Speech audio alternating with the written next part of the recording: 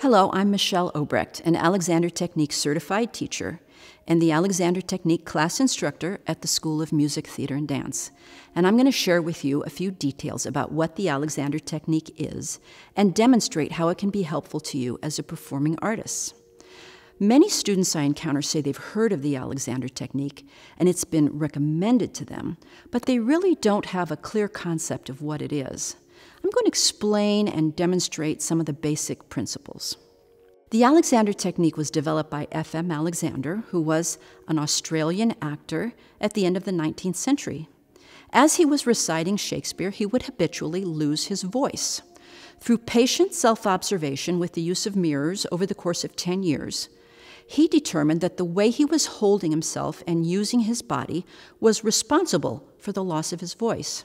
From there, he developed principles about how habit can interfere with the free and easy use of not only the voice, but the whole body. I'd like to talk about two fundamental components taught in Alexander classes and lessons. First is structural organization of the body. Most people lack a basic understanding of how the body is balanced. The second component taught in classes is the interplay between your thoughts and the balance, organization, and function of the body. This is what makes Alexander work distinct and really useful. Most people think that if they want to achieve their goals, they have to try harder and harder, and if they don't, they'll fall behind or fail. This mentality leads to a lot of tension in the body, and also anxiety in one's inner dialogue. Thoughts influence muscles, and muscles influence thoughts. I'll use this infant toy to demonstrate, which is a tensegrity model based on the work of Buckminster Fuller. The body is actually designed this way, with components in complete balance. Too much contraction can result in a body that's contracted inward like this, or contracted outward like this. In both cases, the body is rigid and loses flexibility. What we want is a body that's dynamic and springy and can move in multiple directions without interference. This is a body that can breathe freely and happily. The key to escaping from rigidity and tension is awareness, a cornerstone of Alexander work. How is my thinking affecting the way in which I'm using my body? How informed am I as to how my body works? Am I free enough to make moment-to-moment informed choices that are fresh and new? Or am I stuck in the same old approach, the same discomfort, the same dissatisfaction? Alexander work can offer the performer ease, poise, access to breath, control, freedom, and a pathway to a deeper place within oneself, the key to enlightened artistry. And yes, also the lack of pain, which can be a horrible burden for so many performing artists. This approach can often make the difference between a tense and forced performance and one that is organic, communicative, and uplifting. I'd like you to meet Jonathan Konjursky, who's going to help me demonstrate how an Alexander session works. Jonathan took the Introduction to Alexander Technique class and a series of private lessons as well. So Jonathan, would you like to say a few things about yourself? Of course, Michelle. Hi, I'm Jonathan. I graduated from the School of Music, Theater, and Dance with a degree in oboe performance. Right now, I am enrolled in a teacher's training course to become a certified teacher of the Alexander Technique. I had become so discouraged by the amount of tension that had crept into my playing over the years. The harder I tried, the more stuck I felt. With Alexander work, I was given the precious opportunity of inner exploration, which allowed me to create conscious change in myself and my music. I have found greater freedom in all aspects of my life, and I decided to train to teach others what I have learned. Wonderful. Thank you, Jonathan. Okay, so we'll begin our demonstration. So, Jonathan, come here in front of the chair and just go ahead and have a seat. So what I'd like you to do is talk a little bit about how you habitually sat and approached your instrument or even approached your everyday life, and comment a little bit about that for us. Sure. So, like most people out in the world, I was a leg crosser. I habitually crossed the right over the left. And, oboe playing wasn't super painful, but if I played for about an hour and a half, whenever I would release the instrument, I'd feel a snap in my forearm, like a rubber band was going off. And, reed making is a huge part about, playing the oboe, playing a double reed instrument. So we have to make those reeds ourselves. So I would get really close to the reed. My shoulders were hiked up like this. My chest was totally bent over because I was trying to see every little detail. Same thing if I was texting, I would get really close to the phone. I'd lose myself, or I'd be reading a book. I'm an introvert, so I'd typically be scrunched over like this. As many people are. Right. So let's see what happens now when you grab your instrument, and how did this habitual way of sitting influence the way you played? Well, the habit was probably really unconscious. Like, I brought in what I did in my daily life to my music making. So I'm sure, as most of my teachers had pointed out, my shoulders were raised up when I played. My chest was hunched. I would take really shallow upper breaths with my chest to try and blow more air through the instrument. But the oboe is a high-pressure instrument as it is, and all of the increased tension that I'm now aware of in my body was really not helping with the experience. It was very tense and uncomfortable. Okay, good. So go ahead and put your instrument down, and I'm just going to have you come to standing. Okay.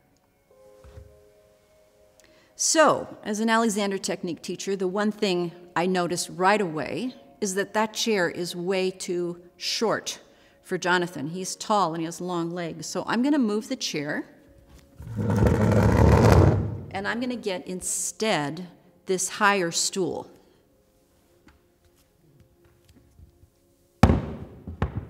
And that in and of itself can make quite a difference. But now we're going to try to apply some Alexander principles before Jonathan sits down.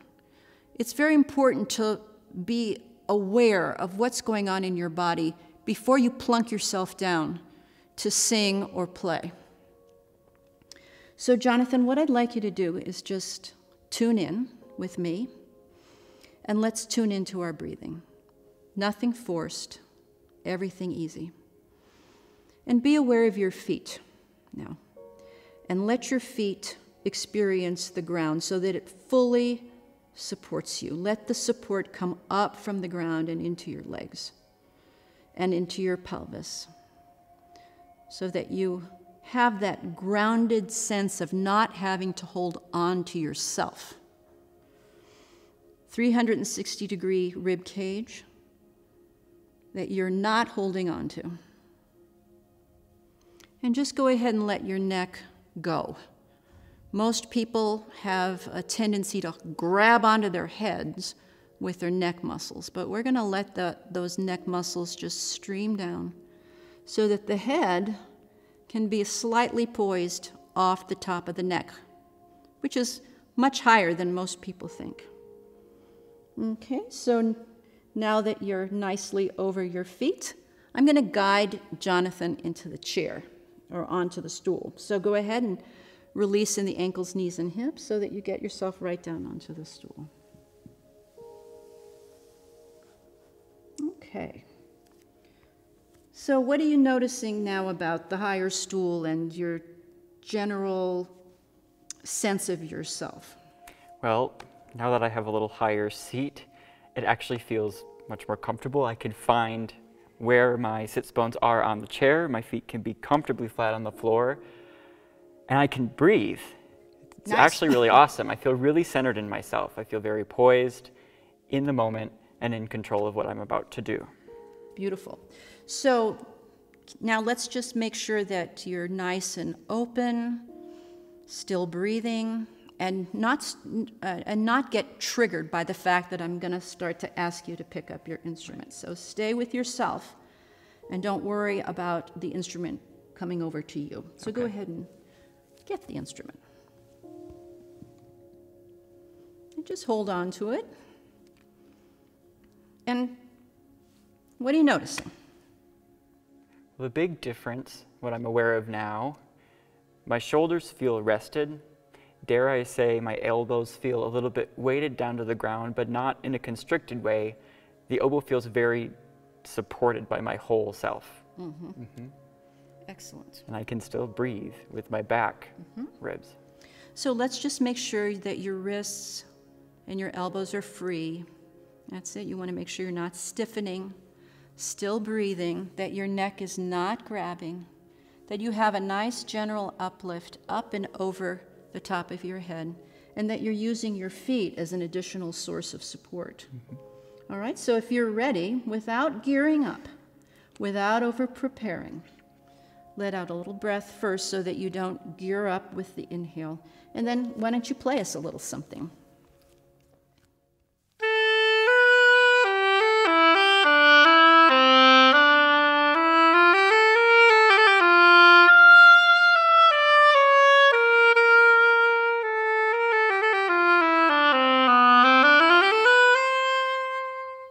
Ah, beautiful. You can go ahead and put your instrument down. All right. So now making sure that you're nice and free, and I'm going to make sure that your body is going with the flow.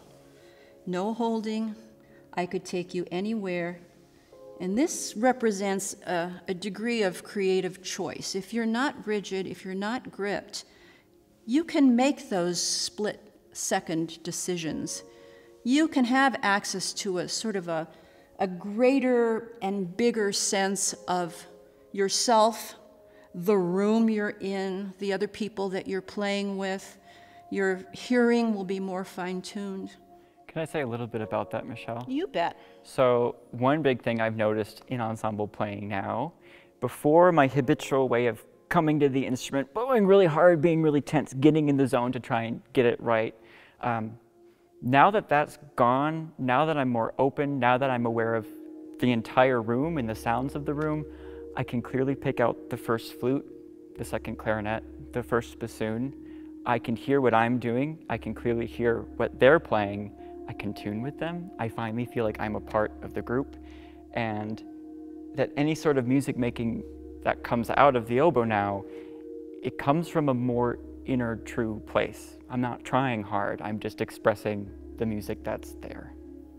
That's what we want. That's exactly what we want. Well put. Okay, so with that nice freedom, here we go. Back to standing.